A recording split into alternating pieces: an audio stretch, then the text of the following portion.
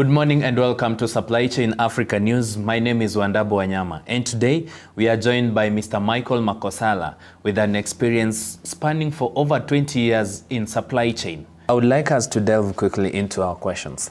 Most people do not know what is supply chain. So you as an expert in that field, what do you consider supply chain to mean?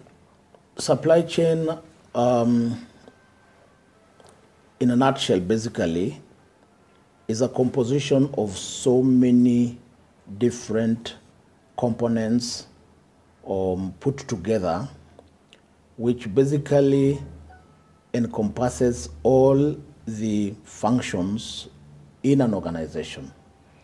And it goes beyond one particular organization and works with other organizations within its area of operation or the universe, so to speak. Mm-hmm. Because supply chain touches on, different components, different organizations, different professionals, different professions to be able to bring together either services or commodities.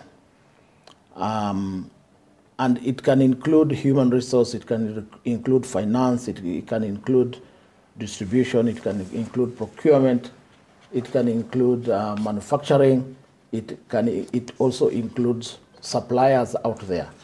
And when we talk about suppliers, we have the downstream suppliers and we have the upstream suppliers. So all these components put together, that is what makes up supply chain. Okay.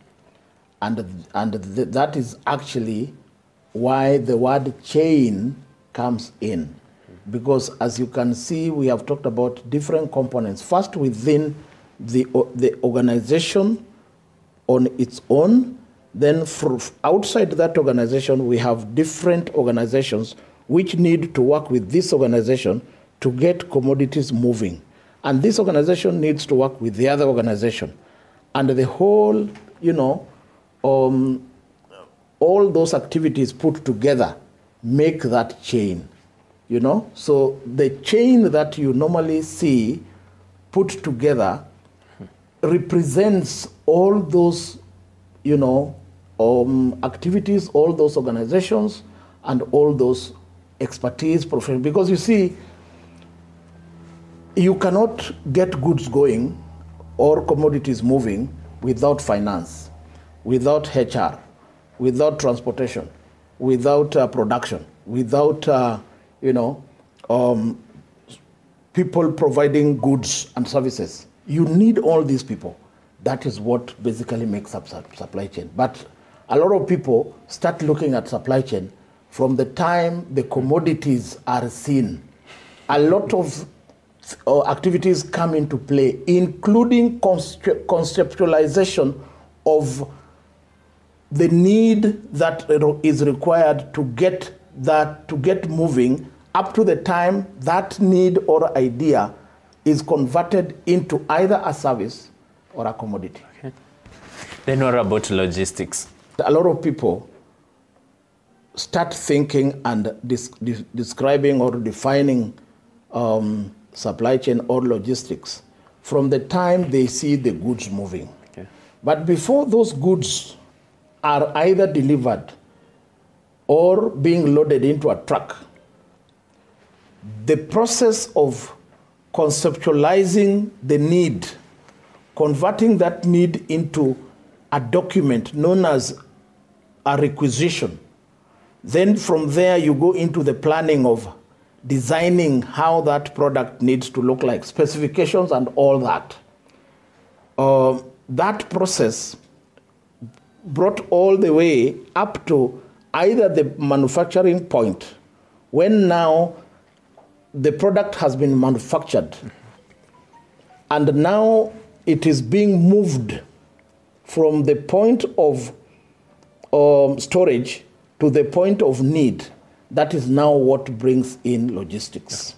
Yeah. And under logistics, we have distribution, we have transportation, we have clearing of the commodities from the sea. Yeah. and so many other things. Okay. So that basically explains, that portion explains what logistics is. Okay. Logistics also entails planning, because you have to know about route distribution. Which route are you taking? Which is the most optimum route? Which is the most cost-effective route to get those commodities where it is needed? Okay. So basically, a lot goes into that aspect of distribution as well, because you need to think about route distribution. You need to look at which is the most optimum route, which is the most cost-effective, and you also need to look at the time period within which the commodity needs to be in the place where it is required. So all those components put together make up what is known as logistics. Okay. But a lot of people only look at logistics from the aspect of movement of commodity from one point to another point without taking into consideration all these other factors we've talked about. Okay.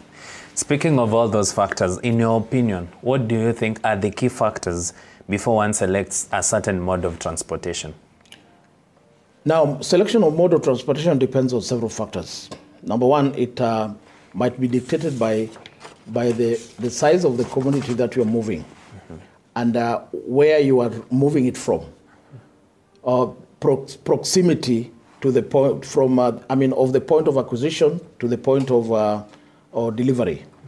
Then it can also depend on the perishability, the storage requirements. For example, let us assume that we're moving vaccines from one point to another.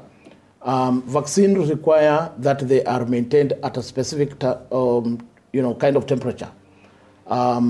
They need to be within a specific type of temperature or throughout the time.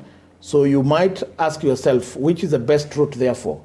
Is it by air, so that they get there when they are still in a merchantable state, which would basically ensure that they are usable.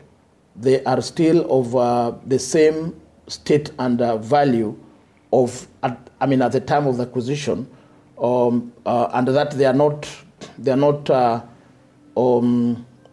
gone bad, Yeah. So depending on the type of product that you're moving, if it is a product which has a long life, long shelf life, it doesn't expire, it doesn't go bad, and what have you, and also the weight. Those are things that you can look at, and then you can also look at the place where you're moving the goods to. Do we have sea transportation? How long will it take? What is the need? How fast are they required?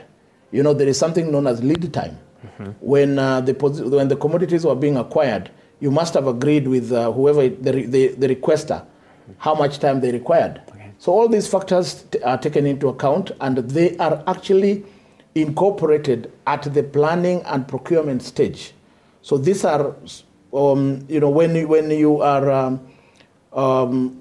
you have received a requirement and you are reviewing the requirement and planning the acquisition, factors of mode of transportation come into play at that point. Okay. They don't come into play when the commodities are in the warehouse. Okay. You start thinking of, is it going to come by air?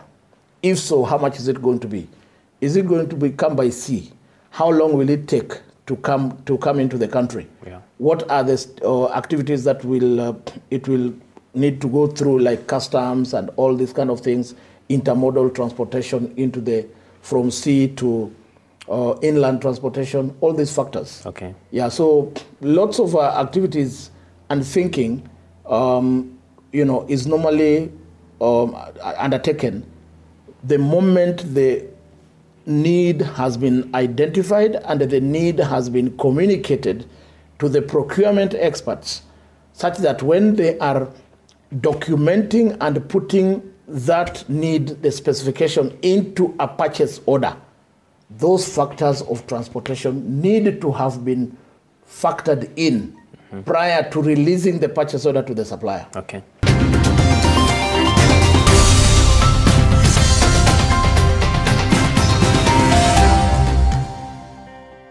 Recently, Kenya signed an agreement with other African countries on intra-trade.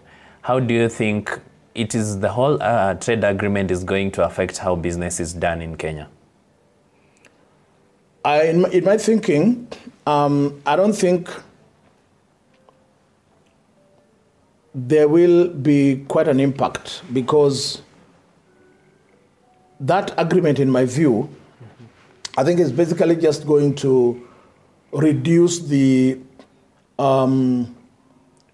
tariff costs, between one country to another, because different countries have different custom regulations.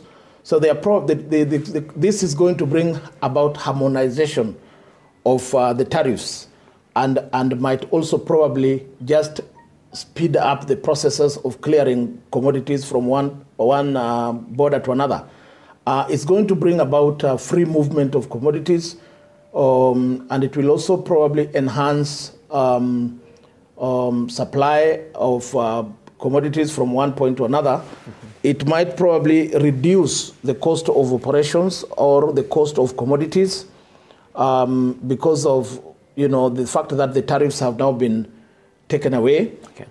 It will increase investments, in my thinking, because lots of commodities will be exchanged, and it will actually bring down prices of commodities, because it will now be easily available, easily accessible, and movement of people is going to be encouraged.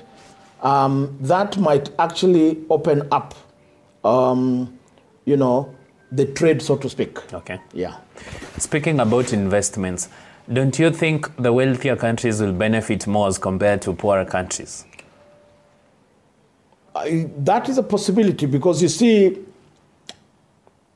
African countries have not been used to trading amongst themselves. African countries have actually been importing more commodities than exporting. But I think it is going to be a wake-up call to the African countries, because now they will have an opportunity of actually exporting their commodities. At the beginning, the developed countries will have an advantage, because they are, of course, already geared towards exporting their products to different countries, and to the developing countries particularly. So we might have, these small developing countries flooded with a lot of commodities. But like I said, it's going to be a wake-up call for the African countries to also start thinking of exporting their products. Because now it's a free trade, opening up trade of, with different countries, and with the tariffs, costs reduced, this should actually give them an opportunity to actually also export their commodities and market their commodities to the outside world. Okay. So that it will be beneficial to both developing countries and the developed countries. Okay. The developing countries have been more or less selling their wares within their boundaries, but now this is opening it up for them. Okay. So in a sense, while one would put it that the developed countries would be benefiting, that is principally because they have been pushing their products, and the developing countries have not been pushing their products. Okay. So it is a wake-up call, like I said, for the developing countries to start thinking of where can we sell our produce or products. Okay. Yeah, so that they stop being a consumer, group of people, but also start thinking of export, production, and that kind of thing. In the recent past, Asia has overtaken Europe as the trade partner for Africa. What do you think, or how will inter-African trade affect the relationship between Asia and Africa, considering their products are easily available, and these ones probably they might be expensive that we are producing from African continent? I started by saying that the African Free Trade Agreement is basically going to open up the markets, and the key thing that this trade is going to bring about is the harmonization of the border trade, the custom, restrictions and the tariffs. That is actually going to bring down cost of commodities. So when it brings down cost of commodities, what's going to happen is that the prices will actually level out, and even the prices of commodities which were expensive will now apparently not be moving, and gradually the prices will come down and will basically find their level, which would therefore mean that the best products in terms of quality and several other factors or like that will come into play. Therefore, the issue of whether Asia or has overtaken Europe or something is going to play out, because soon enough the prices will level out, and now people will be looking at which one has the better quality than the other. So the issue of one surpassing the other may actually be overtaken by events, because perhaps the reason why the Asian continent was able to take over was because of the fact that they were bringing in similar products or at lower prices, but probably the quality was not, the standard quality of commensurate, either in comparison to the other one. Okay. Let's talk about embracing technology in supply chain. As the experts in the field, what are you doing to make sure that you're incorporating technology in supply chain? Technology is coming along, is actually moving in tandem with supply chain, because supply chain tends to, let me put it like this: technology is trying to embrace itself with different professional disciplines. The way it is embracing itself with finance, with transportation, with supply chain management, is more or less moving along together, because technology cannot operate on its own without all these disciplines. Take an example of finance, for example. Previously, payrolls and payments were being done manually using or payroll documents or Kalamazoo and that kind of thing. But gradually, these were transferred into Excel spreadsheets and some softwares. So the same is happening in supply chain. A good example in supply chain, for example, would be when a commodity is shipped, let us say in Netherlands, you can be able to actually track that commodity electronically just by putting it into some system, and it will be able to tell you when it was loaded, when it has been shipped, when it has reached its destination, up to the time the person who was meant to receive it actually signs it. Okay. And that can be, again, the signature aspect can be uploaded into the system, and it can be seen by everybody using barcode technology and all these other facets of technology. So look at procurement, for example.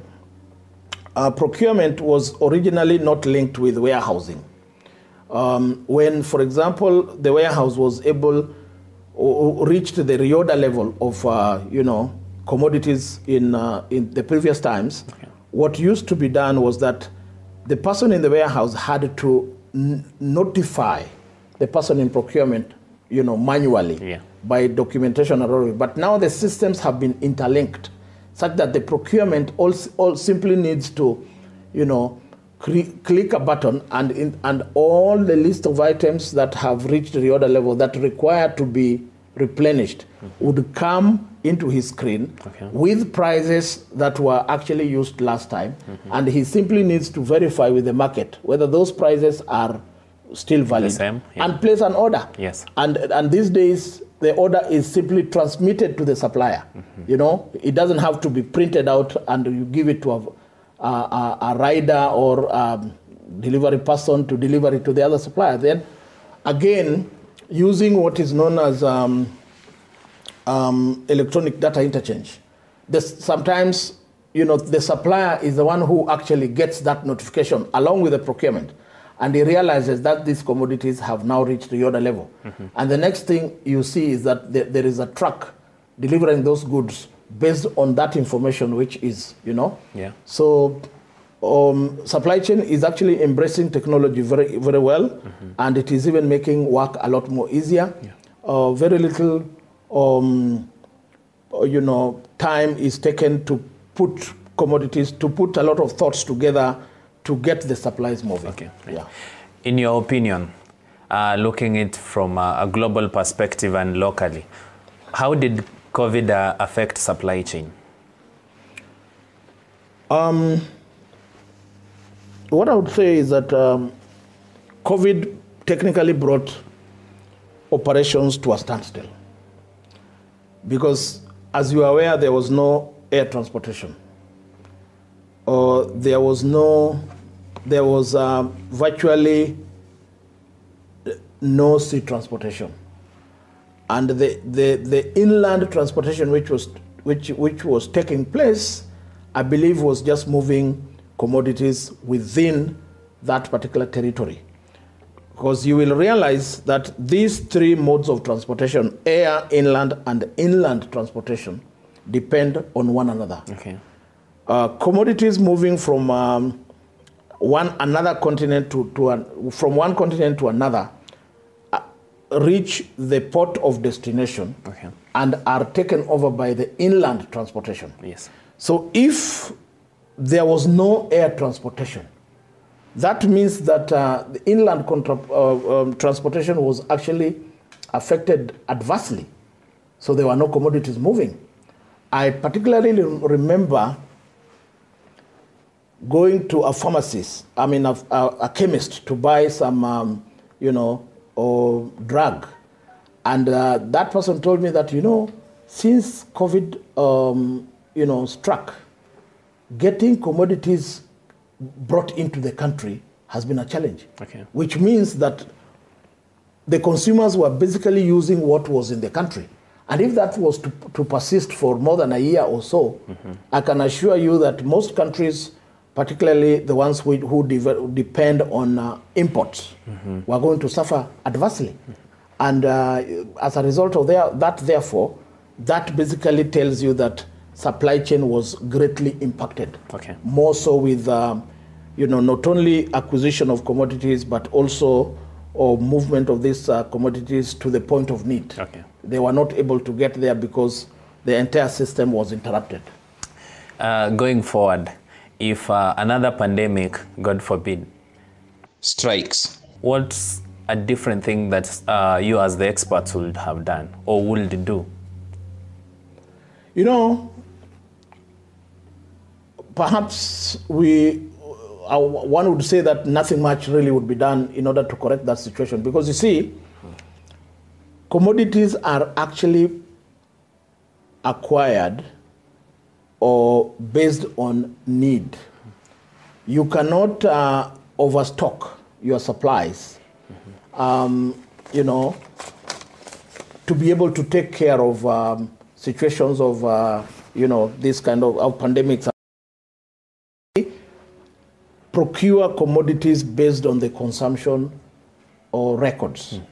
You don't want to overstock, neither do you want to understock. Yeah. You basically try to ensure that you are operating at some optimum level that will be able to, give you profits or make you realize your objectives without having to spend a lot of money. Okay. So if that pandemic were to strike today, it would impact commodities that are waiting to be shipped. Because if they again bring to a standstill transportation of air transportation, sea transportation, even if you are such an expert, I don't see how you would actually make that situation better. Yeah. So the only thing that we need to do is to work with all different professionals, the health experts, the customs, border trade, the immigration, and respect the professional bodies like WHO and all others, so that all these, whatever guidelines that they give us, we should follow, so that we do not have this kind of, pandemic. Because WHO was actually able to notify the world long before of this pandemic, but people did not take it seriously, and that is how it was able to spread. You will realize that what made it spread more was actually the air transportation or aspect, people moving from one continent to another. Because if actually it was stopped at that point, and the immigrations were strict, the health personnel were strict, or from checking people coming to their countries and ensuring that they meet all those requirements, or I believe it would have been controlled in a better manner. But unfortunately, that did not happen. Okay. Thank you very much, sir, for your time. We really appreciate for you giving us the insights. Thank you. Thanks so much, and wish you the best. Thank you.